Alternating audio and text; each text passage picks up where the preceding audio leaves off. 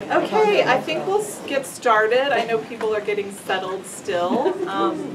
Welcome to the South Orange Library's Special Conversations program.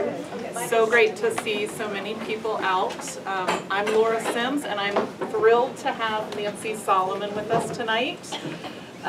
Nancy, as you may know, is senior reporter with WNYC and the founding managing editor of New Jersey Public Radio. She started to work in radio at KLCC in Eugene, Oregon in 1995, and then moved to New Jersey in 2001. Quite a change, I imagine. Yes, we got a discount on the moving van because nobody moves east. Everybody moves west. She's been covering our lovely state ever since. She's produced more than 100 stories for NPR and was a 2008-2009 Spencer Fellow in Education Reporting at the Columbia University Graduate School of Journalism. During that year, Solomon produced Mind the Gap: Why Good Schools Are Failing Black Students, for which she won a Peabody Award. Long before becoming a journalist... About Columbia High School. Oh, about Columbia High School. Ooh, I didn't know that. Long before becoming a journalist, Solomon was the first woman ever hired to work on the county road crew in Portland, Oregon, and I want to hear more about that. I should do a podcast. I really should. So tonight we'll be discussing her WNYC podcast Dead End, about a double murder and New Jersey politics. Please join me in welcoming Nancy Solomon.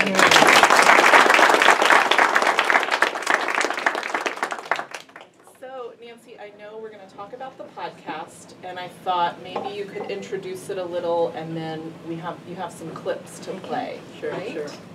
Well, maybe I don't want to shame anyone because, of course, you don't need to have listened to the podcast, but I'm curious how many of you have.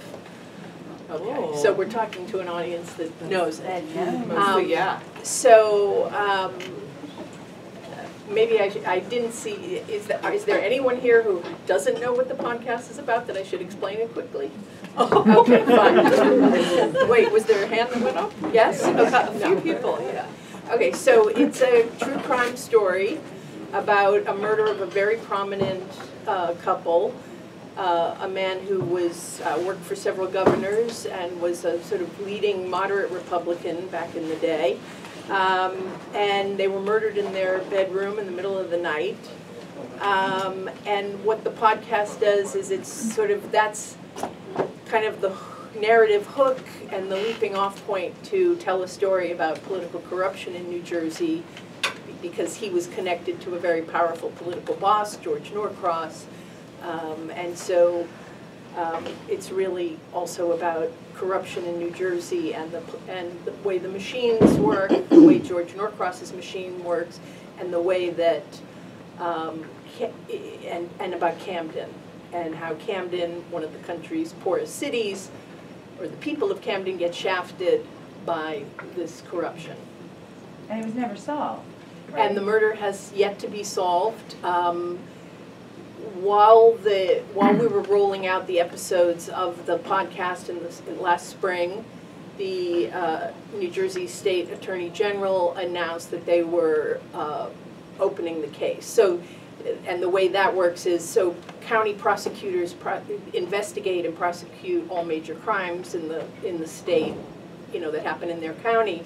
But the state attorney general is the supervisor of all those county prosecutors and has the right and is supposed to and meant to what's called supersede, take over the investigation of anything that they feel that the county prosecutor's office, for whatever reason, can't handle as well as maybe as they could. So, for instance, a case that crosses county lines, which this one kind of did, or a case that's just very complicated, or a case that requires a lot of crime lab work, which the state police has the best crime lab in the state. So there are all kinds of reasons why an attorney general would want to supersede an important case. Oh, and a murder of a very important person.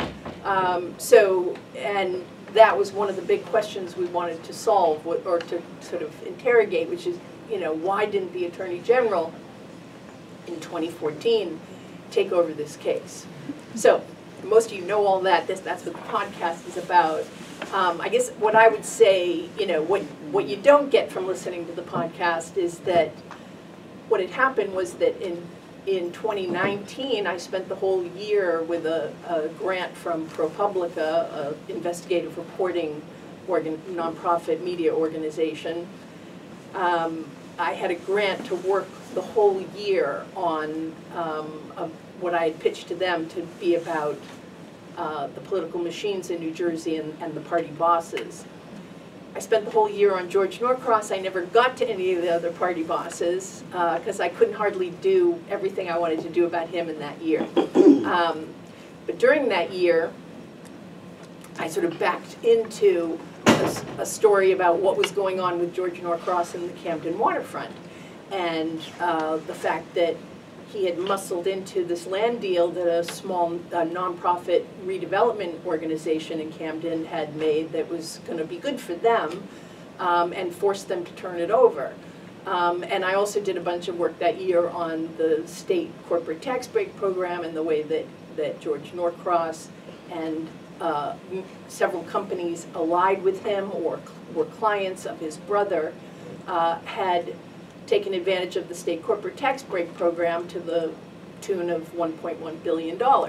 So that was 2019, and to be honest, I was really frustrated with the work that year because it was really hard. I wanted more attention. I wanted people to pay more attention to these stories, but they're really hard stories to get people to engage with because they're about like documents and numbers and tax breaks programs and land deals with real estate and characters that no one's ever heard of. People, so there was just nothing for people to really like latch on to and kind of go with me on that journey. Certainly some people were paying attention, but it wasn't the kind of breakthrough that I wanted in terms of the public discourse.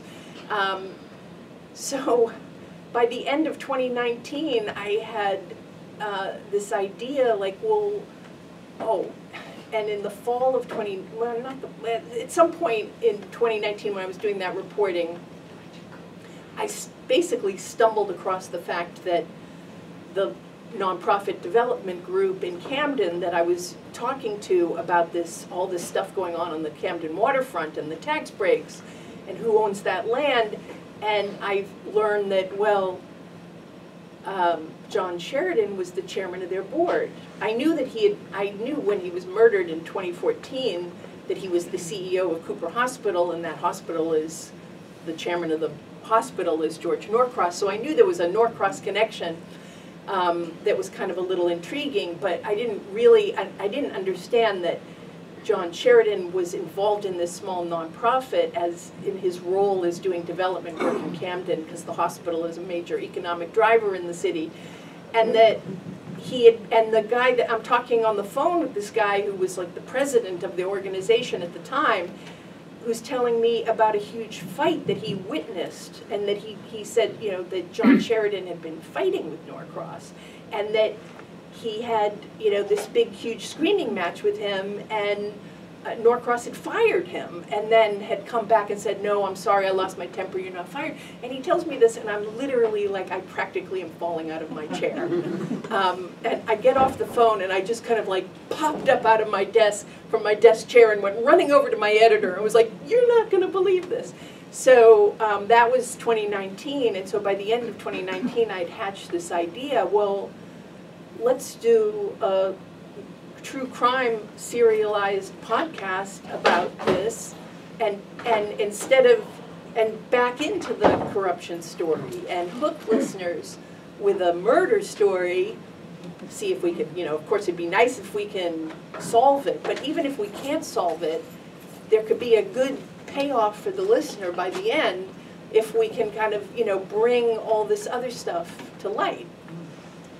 So you were the first person, at least publicly, to make the connection between the Sheridan's murder and Norcross and that bigger story. There is not a political reporter in the state who was not aware, and yeah. Most reporters were aware of Sheridan's connection to George Norcross in the sense that he was the CEO of the hospital, and the right. hospital is like the center of the Norcross empire in Camden.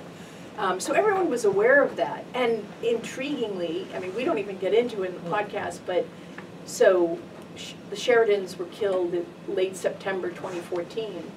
In June of 2014, Norcross was engaged in a huge battle over ownership of the Philadelphia Inquirer. He had bought the Inquirer with a business partner, a guy named Lou Katz, who was like a billboard advertising magnate in South Jersey and Philly. And they had had an immediate falling out over the ownership of the paper, and basically had gone to court, and there'd been an auction, and Norcross had lost to him. And then, like 3 days after he loses the auction and was going to lose control of the Inquirer to this guy Lou Katz's small airplane crashes on a Boston, Logan Airport runway. Wow. So and that turned out, I mean, I've got it on good authority from someone who investigated that case that it was pilot error. But 7 people died, and so reporters were like super suspicious of these 2 killings that were related to Norcross, but they couldn't. But no, you need proof of these things. You can't just go off saying them. Although here I am going off and saying that. How is it in the back? Can you hear okay? Okay. Does the mic help? Can't hear the mic. No, Okay. mic's not on. It didn't seem like it made a difference. It's a great problem. Well, if you don't need it, it's Yeah, fine. turn it on. There's no on-off button on it. Well, there's no I think on-off. he tapped it. Oh, no. No, it's not working. Anyway, well, you can just put it down. I think you can project. Yeah, project. So would now be a good time to play the clips? Or Sure. So one of the things I wanted to talk about, because I get, you've all heard the podcast, and I'll answer any questions you have, but sort of my idea about these sorts of things is to kind of pull back the curtain and show you a little bit about the decisions we make, how we make them. And I think, what people love about podcasts, I think, in my humble opinion, and what those of us who make audio, are audio journalists, and most of us, many of us started in radio and public radio and have migrated to podcasts, is because of the longer form. You can do so much, the difference between an 8-part series with half-hour episodes and a 4-minute piece on the air, that's huge, right? Yeah. So, and I think those of us who produce radio love to be able to tell those stories and get into all the details. And I think that's why they've become so popular as a form, a medium that people really like. And maybe now would be a good time to give a shout out to Scott Gurian in the front row. Raise your hand. A radio producer. He and I have worked together for many years. And his podcast, Far From Home, is he basically decided, I love traveling. I want to make a podcast about traveling, right? Am I close?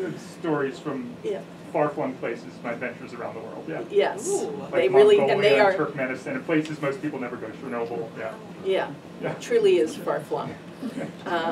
So anyway, thanks for coming, Scott. So the tape I brought, here is an example of something you can do in a podcast that you cannot do on the radio, and it's why, I think what we're seeing is a very different form, a different kind of storytelling, because that ability to, the room to breathe and to let a conversation really kind of take place almost in real time, is it's a different way to engage in the story, and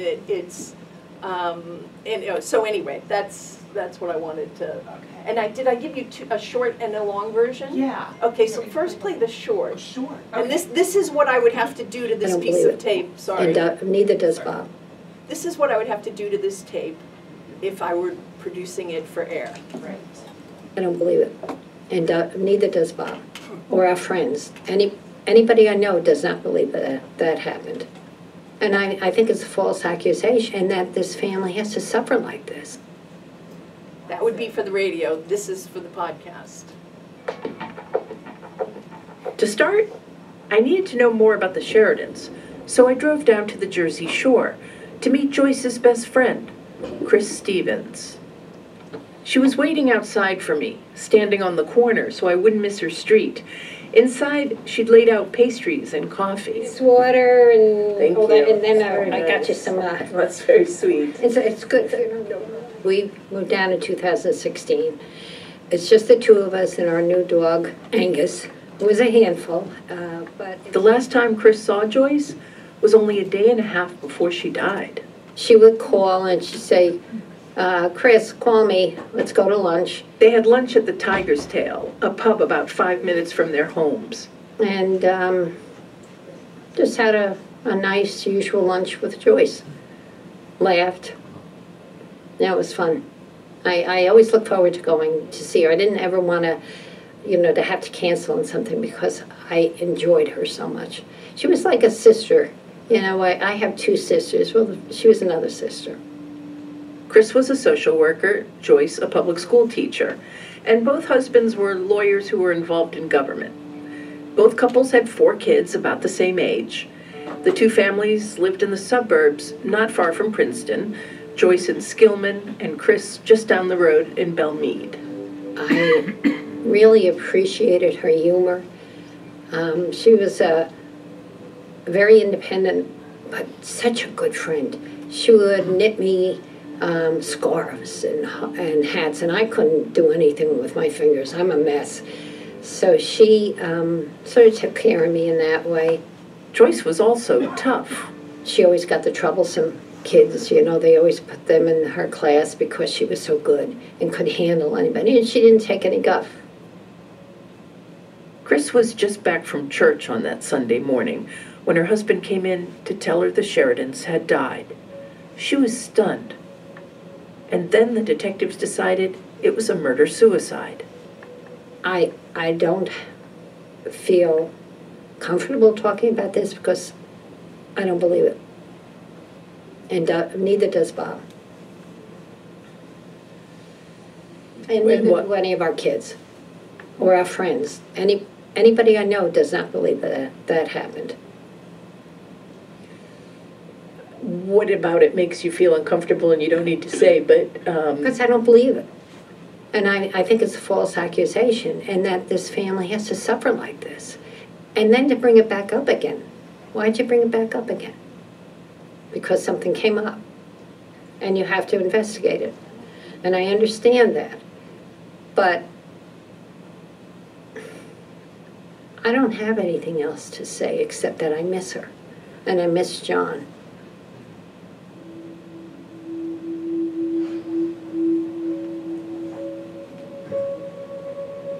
And you mentioned that you talked about kids and grandkids. Was there anything on her mind that was bothering her? I know where you're going, but no. I'm definitely not. I know you have to ask the question, but no. I think she would have said to me.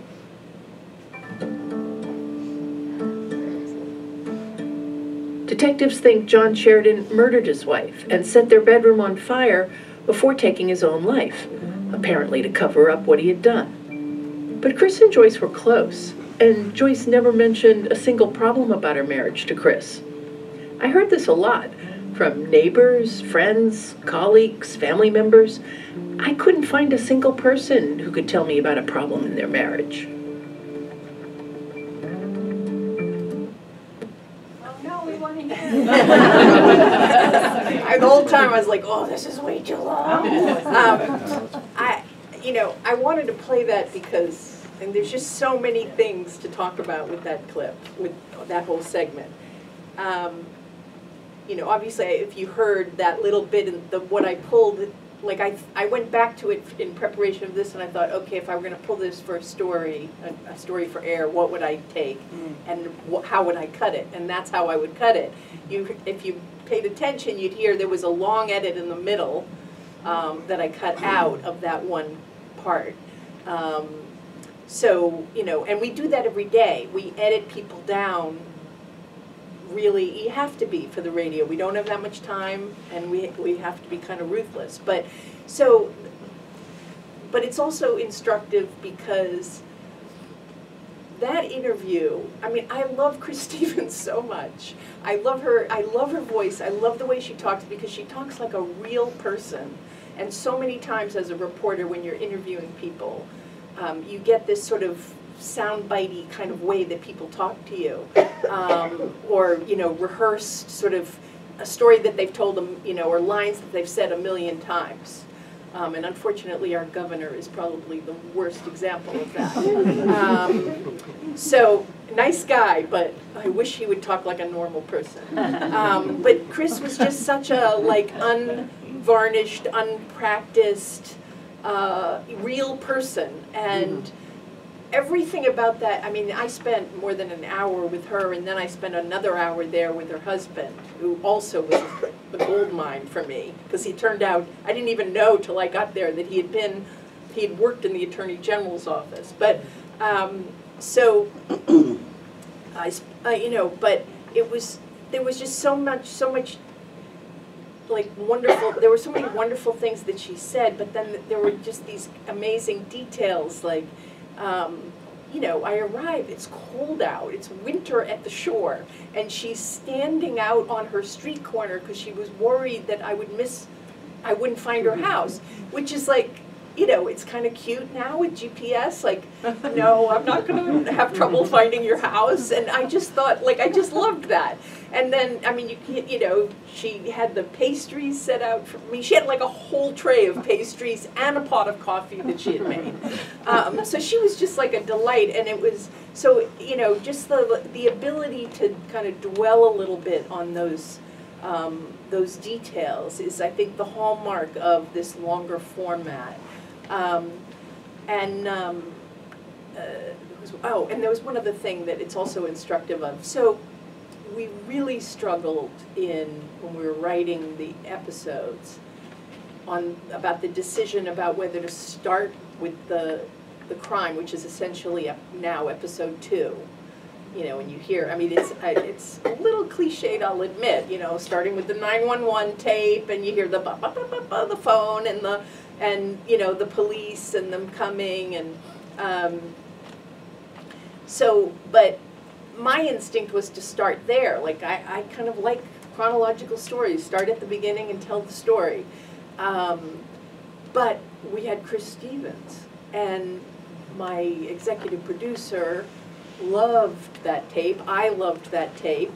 And then we thought, well, can we start with her? And then we started to struggle with, like, okay, do you care?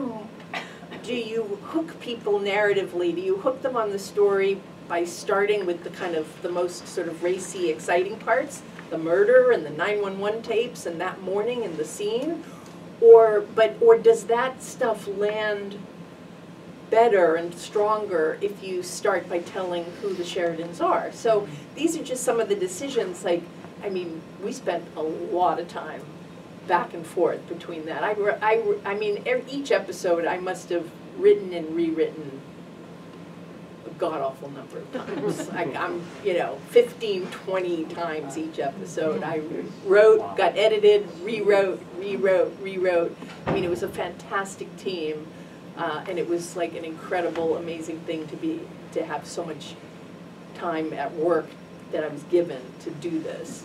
But you know, so that's a little bit of what the decisions and what it takes. And you did start with the 911 call ultimately? No, ultimately we started with the memorial. Okay, First we put in a little thing about the different case at the top, because we felt like everybody was kind of paying attention to that again. I mean, right. People were talking about the Sheridans for the first time in years, yeah, because of this other case that had happened right while we were writing and finishing up. Yeah.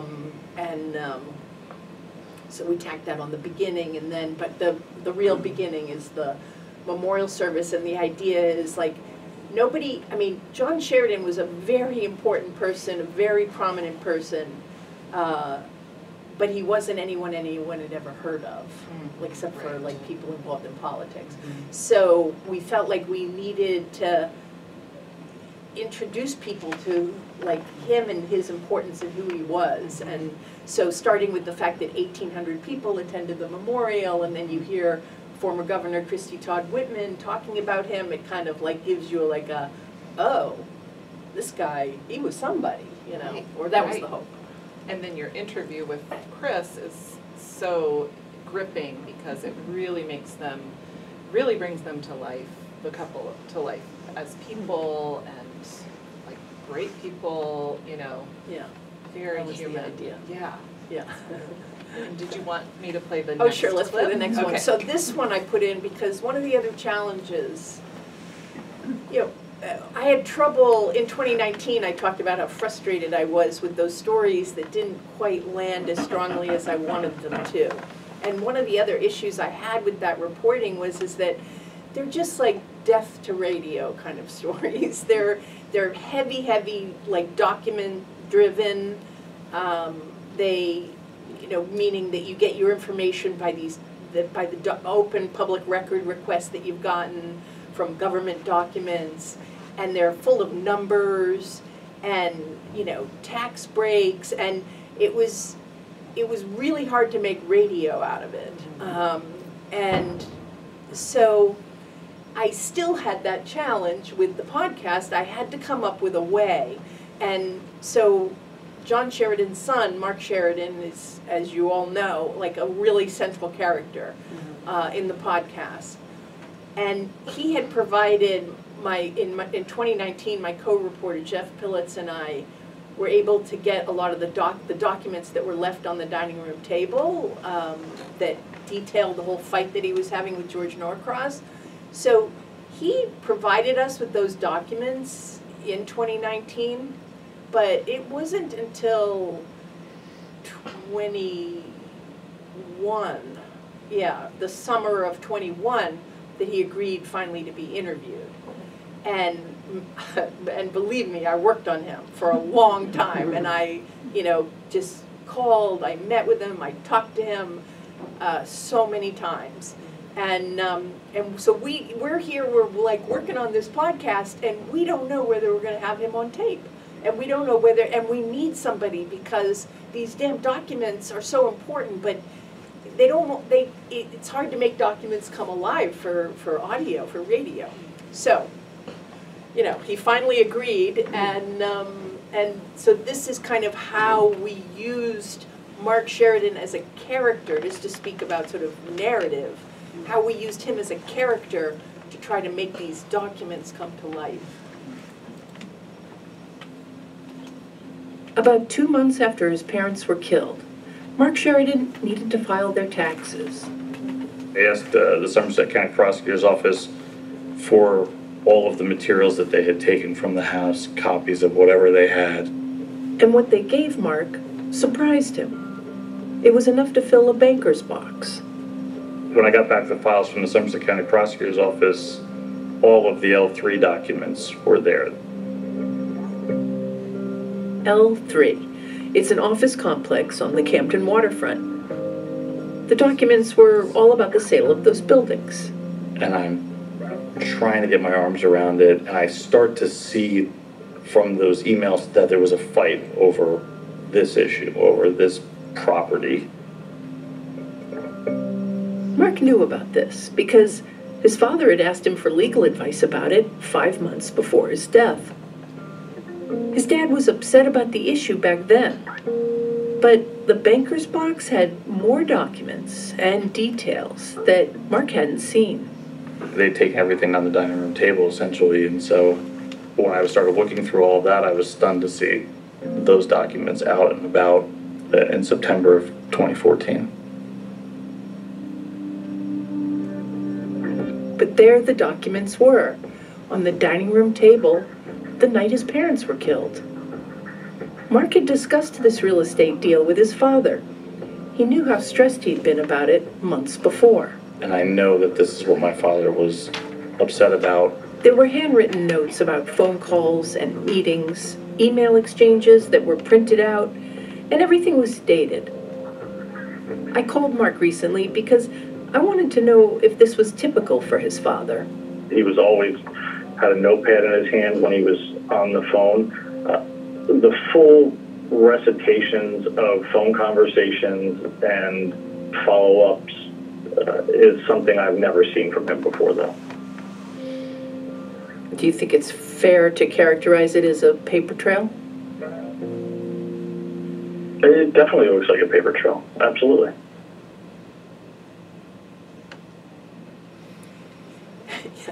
Again, that clip is just so illustrative of so many things. For one thing, that's episode 6, and my editor and executive producer pretty nearly tortured me over that episode. It was so hard.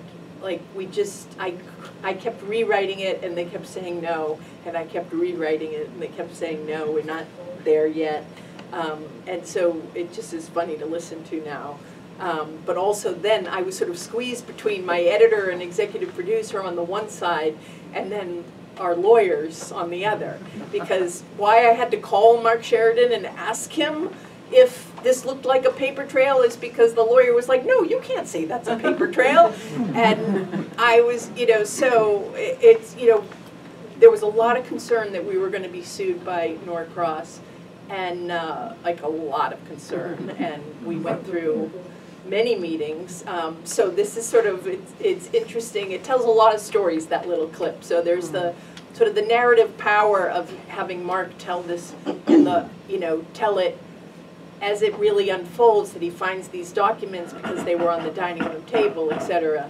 And then also, I love the music so much. Jared Paul, our mix engineer and sound designer, composed all the music in the entire podcast, and it's just like the difference between being able to, now, the way music sets a mood is just, I'd never really, I understood it, I understood that, but I never really thought about it much because I was a news reporter on the radio. Like, we're not allowed to use music unless it's organic to the story, because it's a story about a music show, or it's something where music is involved.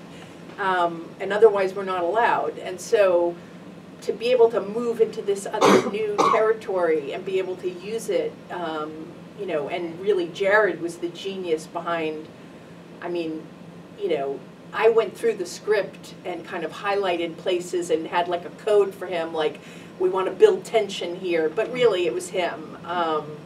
But so the ability to really affect how you hear it in the mood with the music is also just really another thing that, for now, sets podcasts apart. Since, it's true that you hear it on This American Life and Radio Lab, and I don't think Radio Lab, but This American Life and some other radio shows, but it's really now a feature of all podcasts. And you hear the music and you identify it with that show, like it's so specific to the show. Yeah, and so, and then we had different themes, like, that recur throughout the podcast, where, different kinds of moods or different characters, or then the theme music.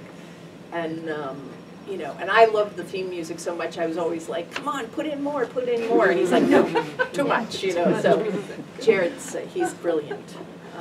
Yeah. Why was that episode 6, why did it require so much revision?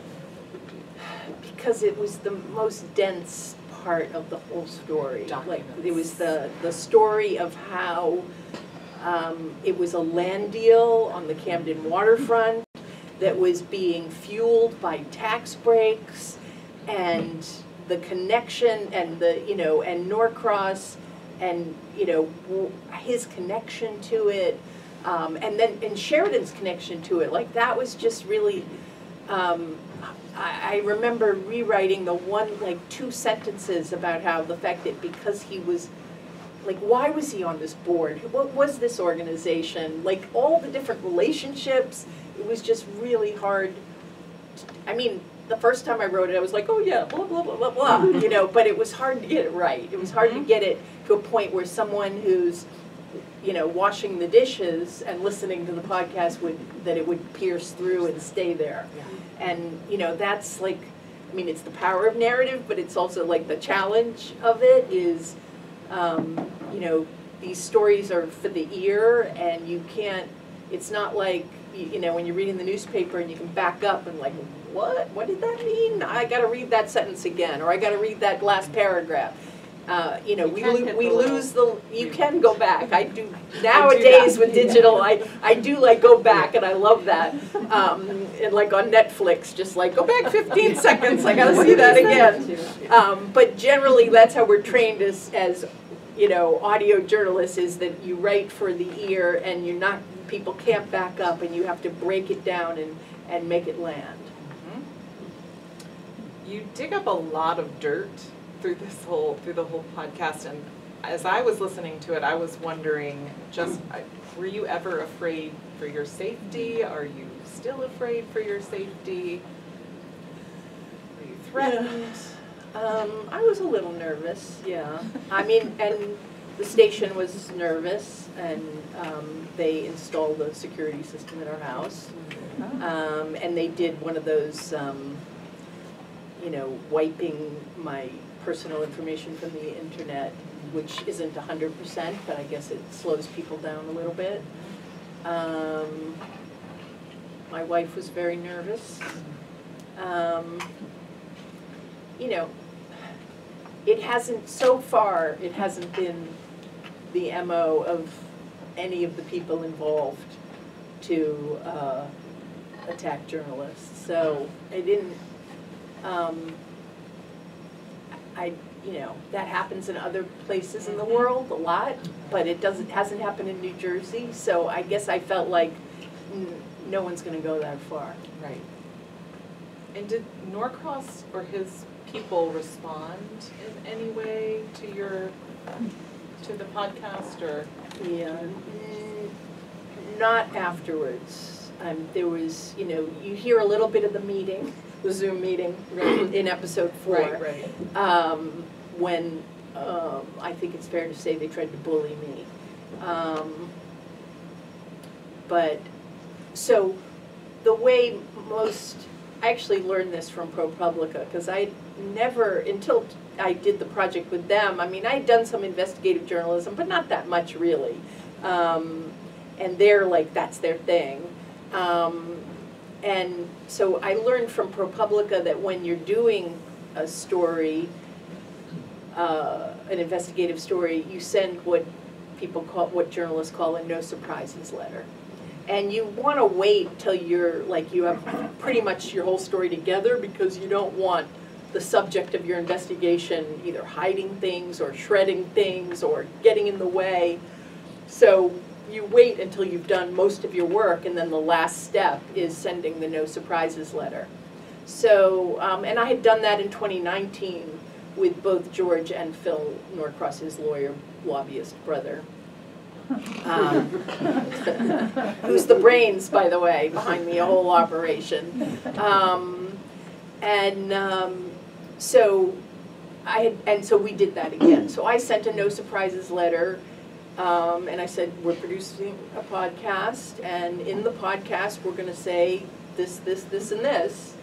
But I still have questions, and I would very much like to hear from you. And I had like 2 pages of questions. And so that elicited a pretty swift and angry response that was first in writing and threatening a lawsuit and kind of attacking me, like basically, because it went to like the CEO of New York Public Radio and every editor that they had a name for and an email address for. So, you know, and in the letter they basically make the argument that I am biased and sloppy and wrong. And they included, you know, anything that there were like a few things public that had been criticized, and they included all those links. A website that I will not name because I don't want to give it any more clicks than it's going to get. It makes a regular habit of attacking me, and so they had all of those. You know, so that then meant meetings with them, and we only agreed to meet with them if it would be on the record and we could record it, which was fantastic. They agreed to it. It was on Zoom. And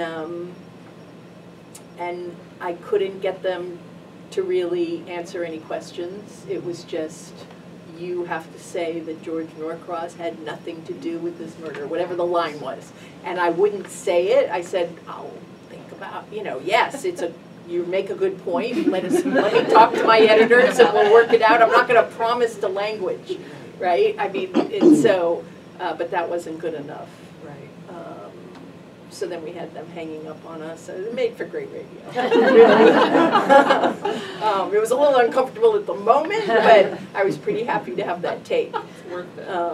Yeah, and my executive producer, my editor, and 2 lawyers from WNYC were on that call and never said a word, mind you. But they had warned me that I was going to have to do all the talking, so it was a little rough. Wow. And you mentioned that they've reopened the case, so will there be future episodes of Dead End? I had hoped that we would do at least one bonus episode this past fall. I got a ton of, when the podcast came out, I just got a ton of ideas and tips. Is that my phone?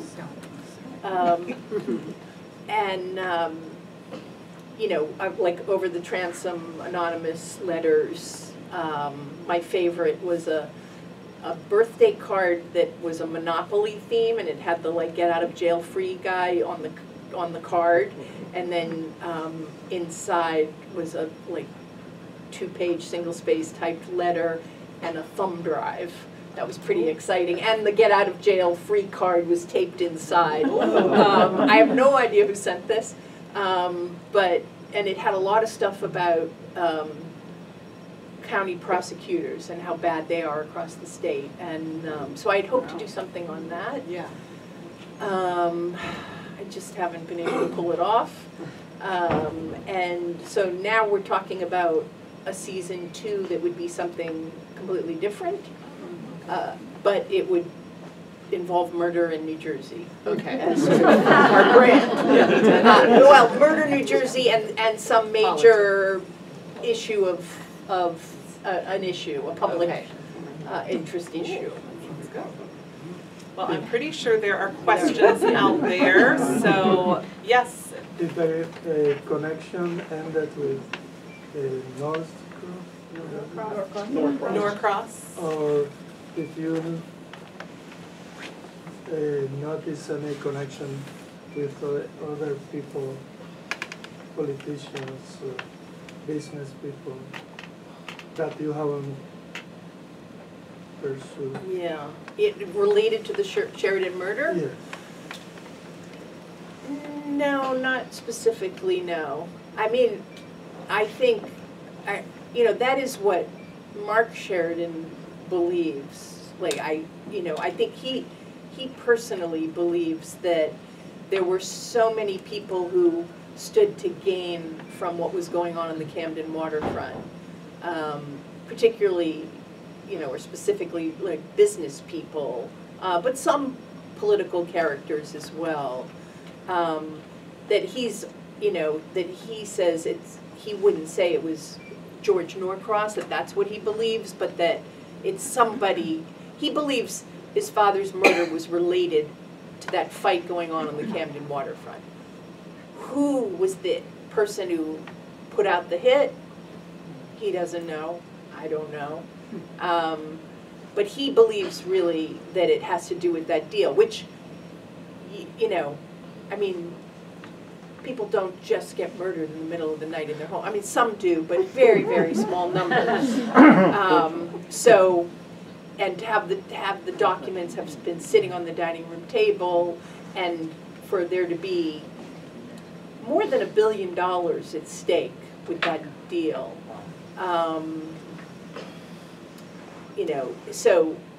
George Norcross individually, I don't think anybody can say right now, but that somehow that deal was really, had to be involved in whatever motivated the murders. I think that's a pretty reasonable argument to make. You pick the... I'm curious, has the podcast gotten widespread general interest, or is this story really just of interest to people in New Jersey? Yeah.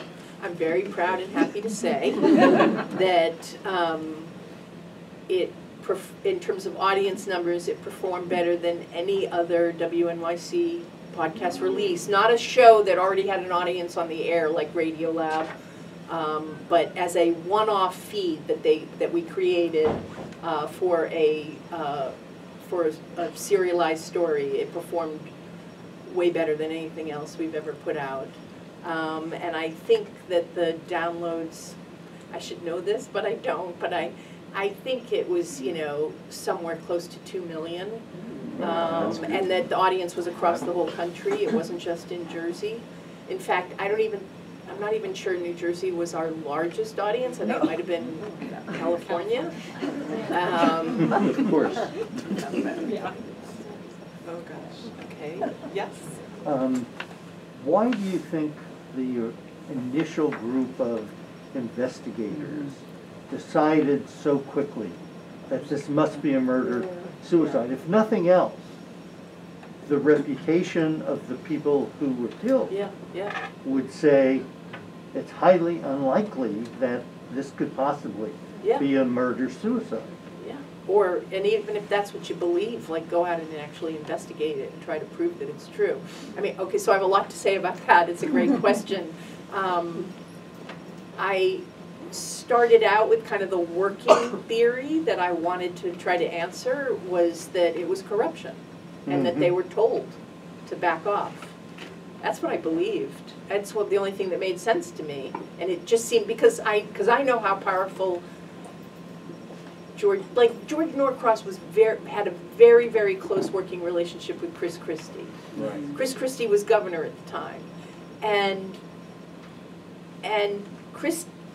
the Sheridans were Republicans. So, and Mark Sheridan worked for Christie. Yeah. So how do you not like jump in and say, we're going to get to the bottom of this? It's on a, you know, no way did he kill his wife. Like it just didn't make sense. Like everything about it didn't make sense. And so I did think it was corruption, and I came to believe that it was incompetence and not corruption. I believe that the county prosecutor was on the phone with the AG's office regularly about it. And maybe that was a sort of convenient, quick end and they just wanted it to go away. It's possible, but I can't prove that. But I think that I definitely found evidence of the incompetence of that unit. So there's the whistleblower suit, the guy Jeffrey Scazafava, the detective who was their forensics expert, and he's away the week that this happens and is not there for the whole processing of the crime scene, and then sees all kinds of problems with the way they handled the evidence. So, you know, that's pretty conclusive about sort of the incompetence of that detective unit. Whether there was also additional pressure, I can't say. Yes. In one of your last episodes, I think it's the next to the last, you raised the issue of Cattle or Cadell or Sean Cattle. Sean Cattle. So at that time that you were doing it, he was just pleading guilty, I think, or just arrested. And you raised the implication this was a guy who did political hits. He's admitted to political hits. Could there be a connection? But you don't say. And then there was an article just this last week, I think, in J.com. Yeah, Ted Sherman's. Yeah. It's a year later. He pled guilty a year ago, but he hasn't been sentenced. And that implies that he's spilling beans on other murders and hitmen and so forth. So do you have any, can you elaborate a little? What you really wanted to write but couldn't? Could you repeat, summarize the question, please? I couldn't hear. Summarize the question. Oh gosh, okay. Just a key point. Sean Cattle, what did you want to say but couldn't on the podcast?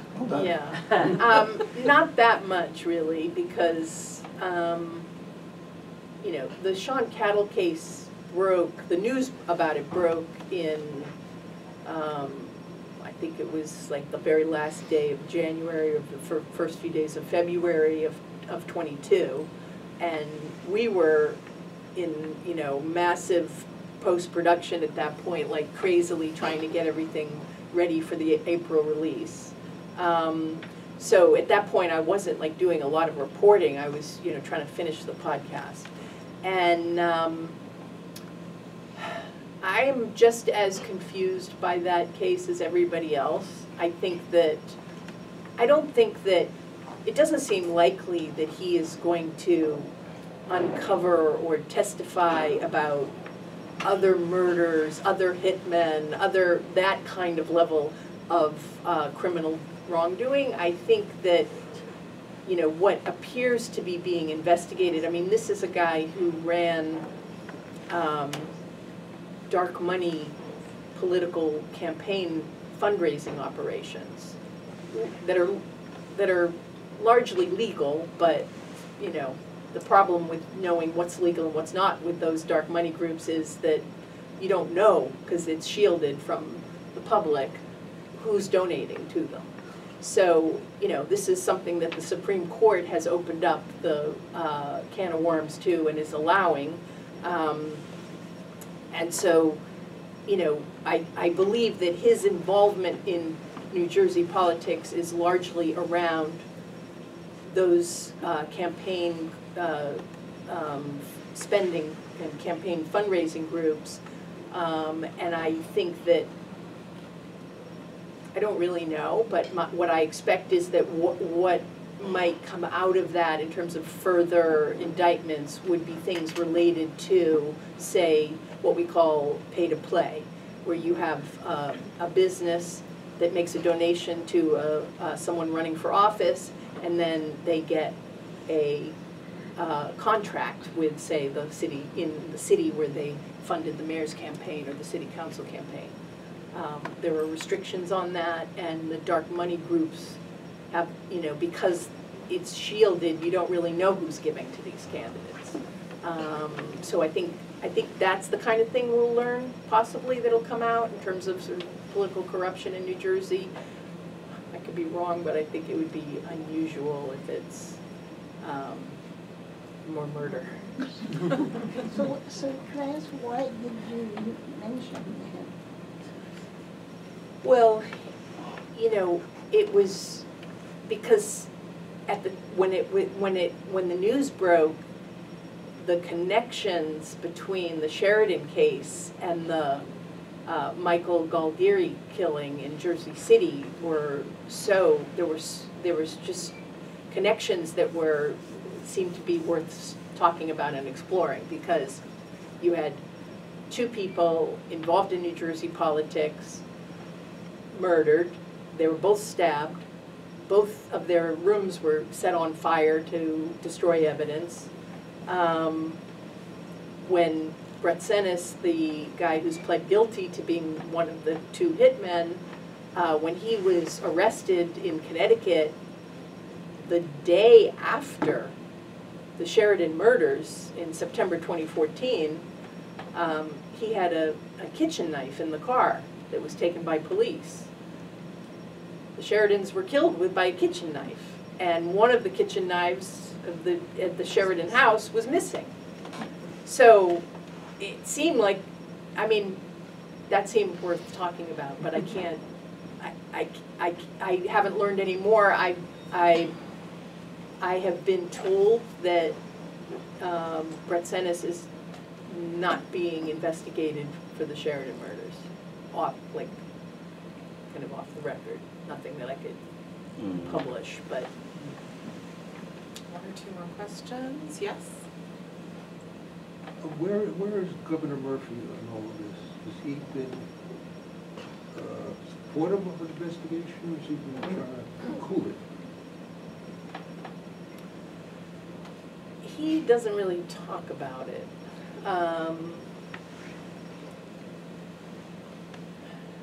I don't think he's taken really a position. He's not, and I mean, I will give him credit. I think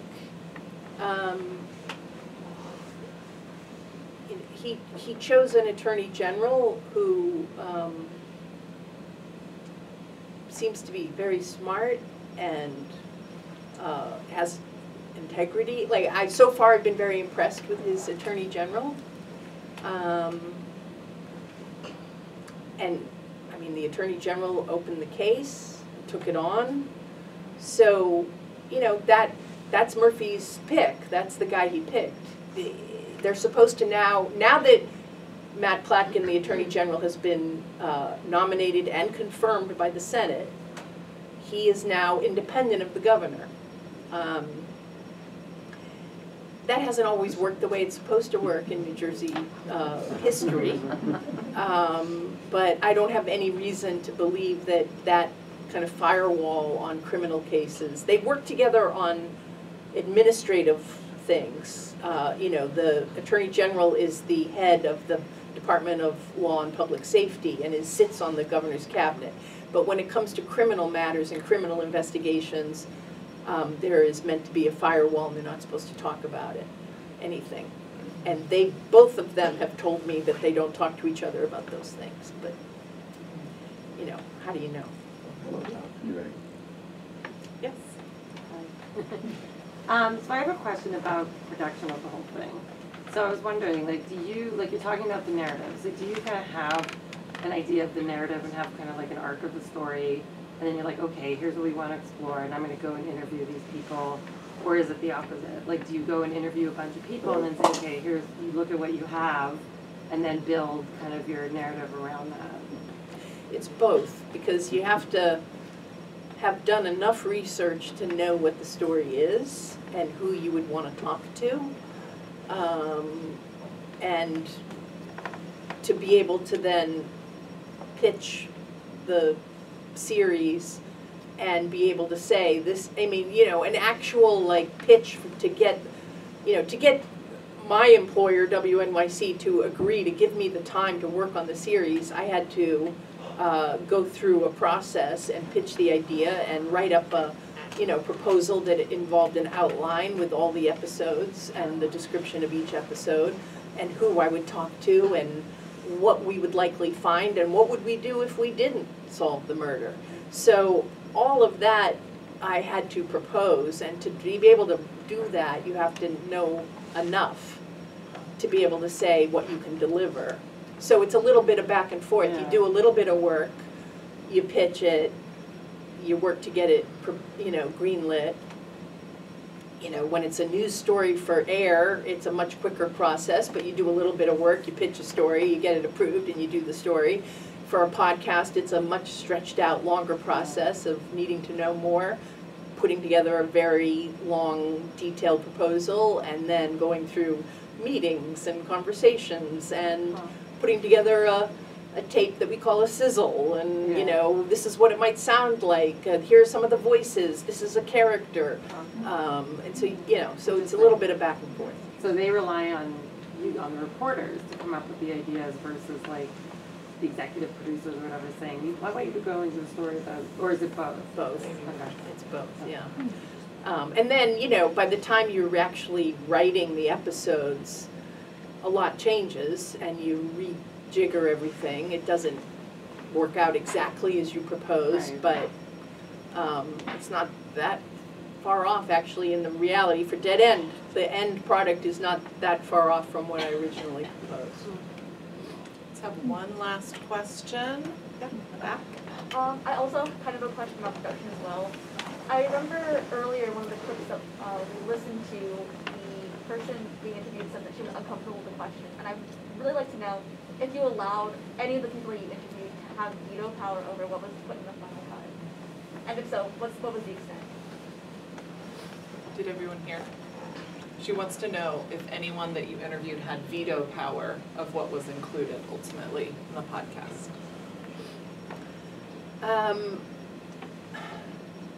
It's It's a good question. It's hard to answer because it's a little bit of everything. So,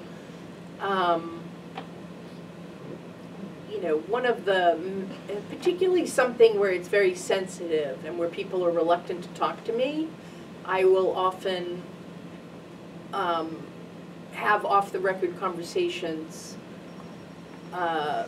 because if I know, you know, often what I'm doing is sort of hunting for a needle in a haystack.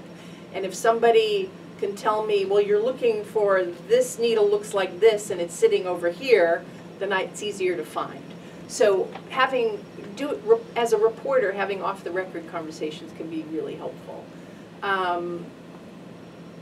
Once somebody agrees to be interviewed on the record and I'm sitting there with my tape recorder on, I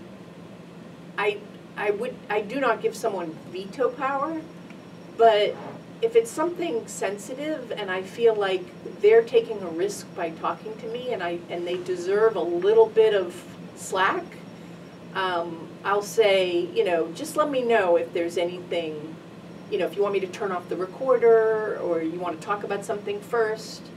You know, kind of the rule with journalism is that you can, you know, to go off the record, you both need to agree. You can't just say, this is off the record and start talking, that the reporter and the interview subject need to agree that it's off the record.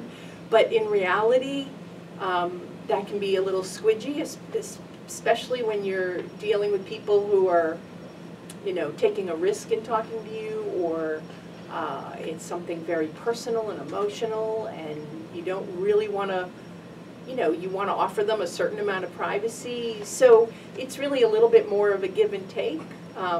And I probably am a little bit, I err on the side of giving a little more leeway. And if somebody says, I really wish I hadn't said that, I don't want you to use it, I'm more likely to do that. I mean, it would be different. I mean, if it's someone who has power, I might treat it a little differently than somebody who's like an everyday person and they didn't realize when they sat down to talk to me what that was going to mean. So really, like, every single situation is a little bit different. All right, thank you so much, Nancy.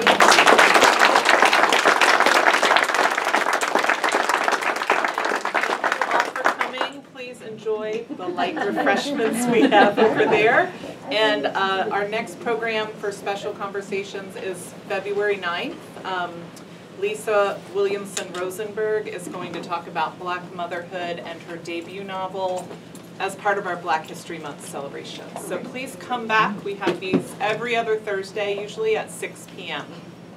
Thank you so much. Thank you. Thanks for coming.